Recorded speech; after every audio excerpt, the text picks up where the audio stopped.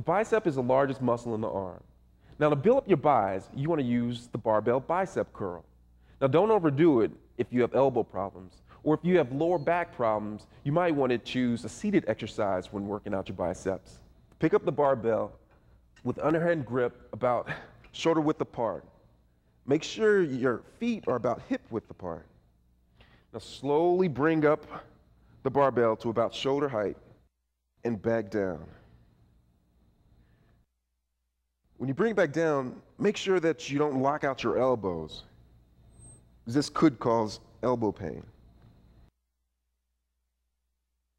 Pull your abs in, stand up straight and tall, and be sure not to rock back and forth.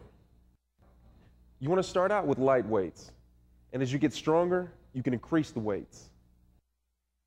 A good way to maintain control is by doing a 3 count. 1, 2, 3. 1, 2, 3. To make things a little harder, reverse your grip. Pick up the weight and do the bicep curl. Now this adds a little stress on your wrist, so you might want to do this using a lighter weight.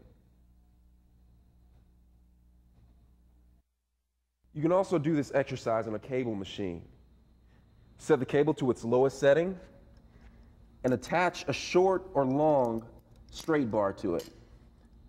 Stand about a foot away and lift just like you did on the basic version.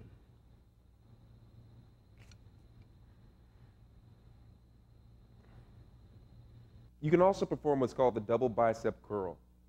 Hold the dumbbells down by your side, face your palms outward, and lift it like you're lifting a barbell. With these exercises, you'll have stronger biceps in no time.